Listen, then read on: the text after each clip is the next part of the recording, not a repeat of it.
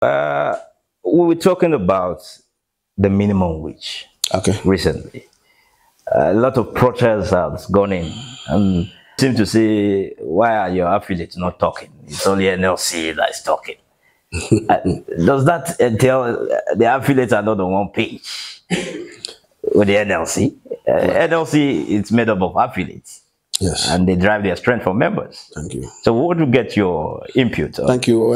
the minimum wage issue? I don't expect anybody who is knowledgeable in industrialization to say that. But you don't expect people not to say that. Yeah. The question is, when the father speaks, what will son say? Okay, who makes NLC? Do they have the president of NCS and one of the vice president of NCS of NLC? We'll take this one together. Yeah. We'll go to meetings together. And I've attended 4 or 5 meetings with them. I don't know if you're getting it. And ordinarily, who addresses the people? Is it the president of the Congress or is anybody delegates?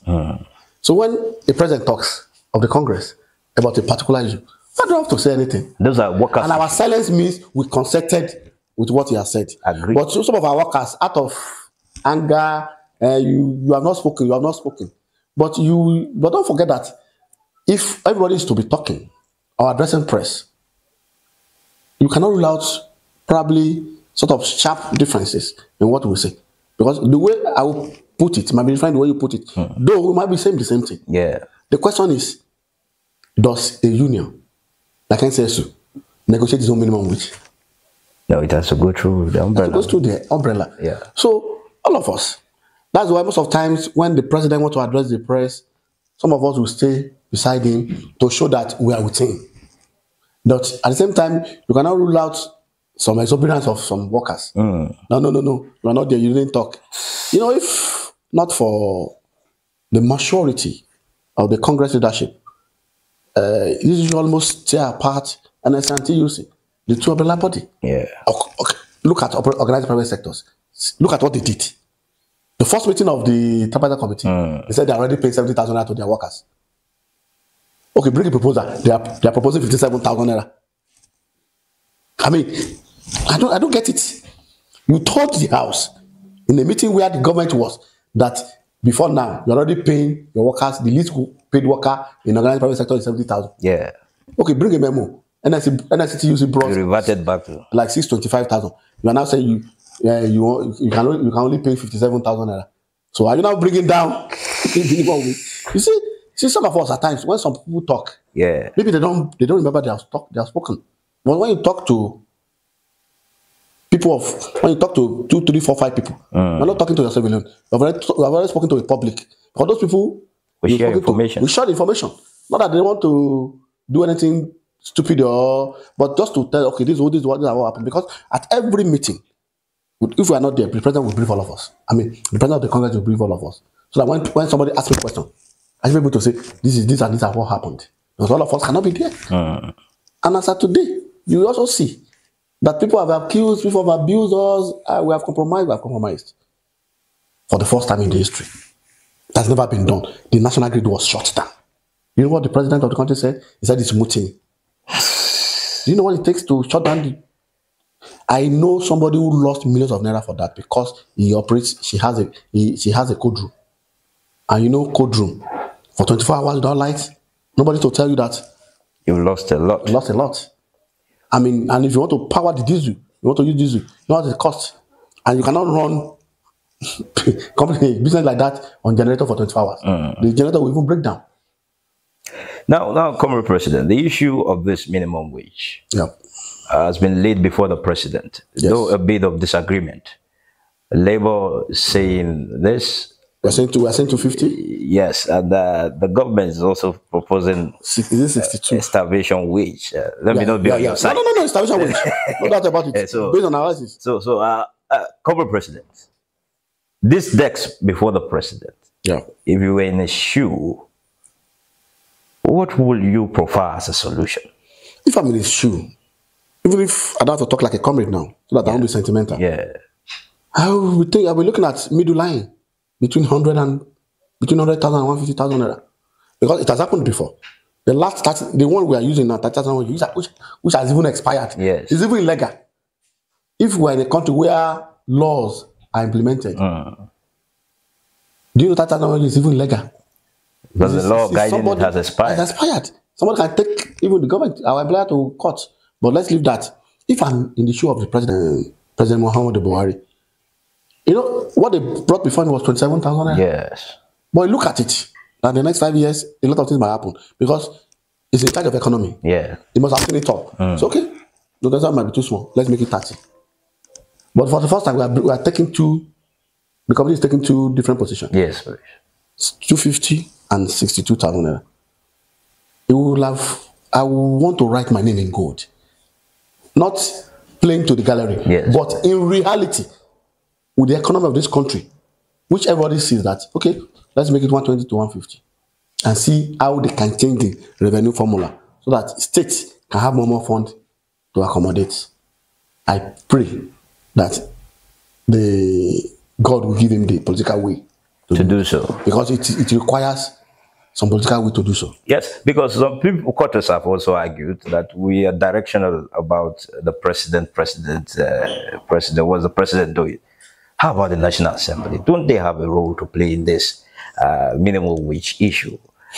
You know, to bring to bear with what is happening now in the country, matters of inflation and all of that. You see, let me say this. With due respect to the National Assembly, I don't really believe in them. Because, do you know in this country, we're rotating human beings? Research has shown that 60% of the National Assembly members are either former governors, former deputy governors, former ministers. Who knows better on this? Of course, the president of the Senate invited us with a right honorable speaker of the House of Representatives. Do you know what they told us when they first invited us? And that thing pissed me off. That these people are just calling us just for formality's sake. They told us, we're not here to come and negotiate with you. We don't have the power to negotiate. We don't have to do anything. We just want to plead with you. Is that how one of the arms of government should behave? Another day was saying us, go and call off your strike. I will go and talk to the president. As up to now, they never called us back. No positive intervention. So I think formally their own job is just to maybe to enact the law, pass it into law for Mr. President to sign into law. It's a pathetic situation.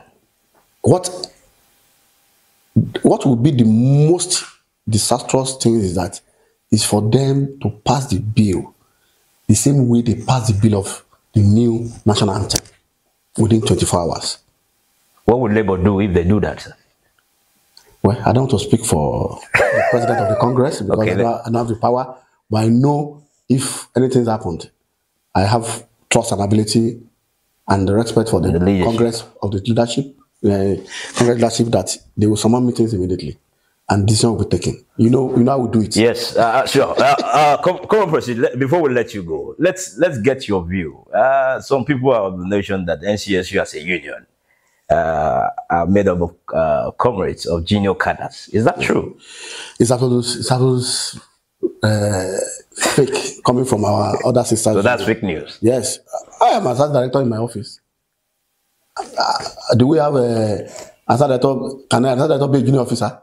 That's number one. You see, let me quickly say this.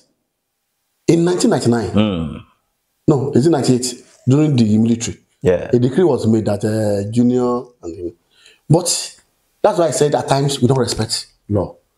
The National Assembly enacted a law signed by President Obasanjo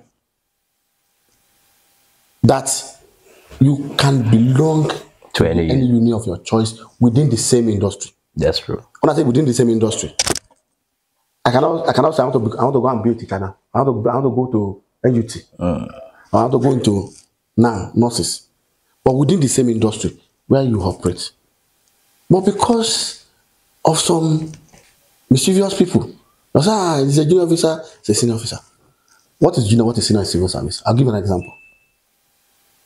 Okay, let me give an example of admin officer and executive officer. Yes, please. Do you know if you are appointed executive admin officer level 8 today, and there's somebody executive officer on level 14, that level 8 will be a senior to that level 14. Then what is the seniority? Seniority is just semantic. It's just an idea of somebody. Are you getting it? Yeah. So Nigerian civil service, in fact, all the state chairman, 37 state chairman in the Federation of NCSU, the least among them is level 12 officer. Wow. Yeah. Okay, you are a member of NCSU. Are you a junior officer? I'm not a junior officer. Current president got me there. But, yeah. So you just exposed me to that. Oh, lovely. You see, when we say this, but you know, at times, because the system is corrupt, everybody can just go give them money and do this and do that. The question is, can everybody be above the law?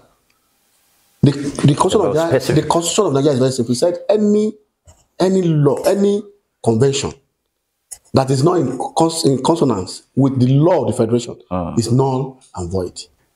The law democratizing, not the same law, gave back to TUC. The same law gave back to TUC. That's why they were free to go and associate. You're getting it. The same law gave room to the man say, then Ajaero'S felt NSC is becoming too big and powerful. Let me cut them. That's why I said, okay, you can belong to a union of your own. Thinking that workers will not want to form a union because the same law says that you can stand up to belong to any union. Yes. Those are the three major new entrants into the labor law of that portion. That if you don't want to belong to any union, or if you don't want to belong to any union, if you are eliminated, who speaks for you? Who speaks for you? Number two, that there must be another Congress center and another center. Yeah. Don't be surprised. Tomorrow, some people can come together, they want to form another center again. Then he said you cannot belong to the union of your choice within the same industry.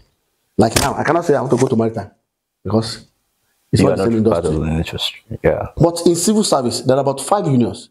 We have NCSU, we have National Association, we have NOXO, that are the typists, we have Opta, we have Opta mainly is more of even Prasatas. Okay. We have other unions. So you have a choice. But you know, some of our members have been bamboozled at the word senior and junior. The question is, do we have, even in civil service, level 1 to level 3, has even been outsourced? The gardener, the messenger, they have been outsourced. You cannot see any level, even 5 in the federal ministries. So I made it boldly clear to everybody that Nigerian civil service is not a union of junior officer. It's a union of officers from level 1. In fact, the immediate past head of service of the state is a member of Nigerian civil service union. I know of over 15 permanent secretaries who are members of the service. In fact, just last month, Anambra State government just appointed one of my national officers, but precisely the national vice president Southeast, as permanent secretary. Can they appoint junior officer to permanent secretary? It's not been done. These are the questions. Well, Common President, you've boldly clarified that NCSU is not on that pedestal. No, well, going forward, Common President, we're about to call it a day. Okay. But before we leave you, or before we let you go,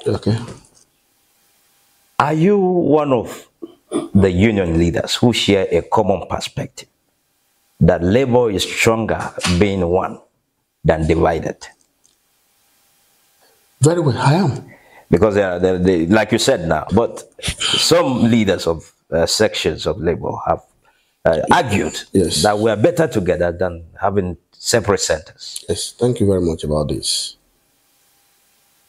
I'm sorry to say this, with due respect to our sisters union, to Junior Congress. Since state union has been created, labor has never been one, except we want to deceive ourselves. At least we have seen things happening. Then another thing is, please, labor has been politicized. Nobody wants to live. They want to be president for life. Even a king dies. So the question is, where labor is having a problem of leadership. Today, okay, for example, the Congress president is a general secretary from his union. Yes. But God has placed him as a president. We must give him his due regard. I don't know if you are getting me. That's true.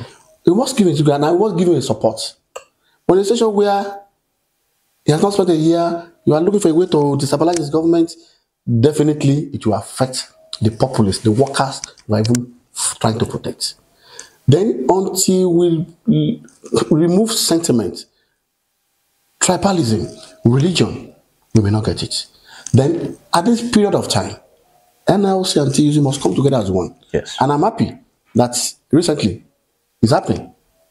They actually wanted to divide us. That's true. It's normal for employer to want to divide his employee. It's normal. It's part of the strategy.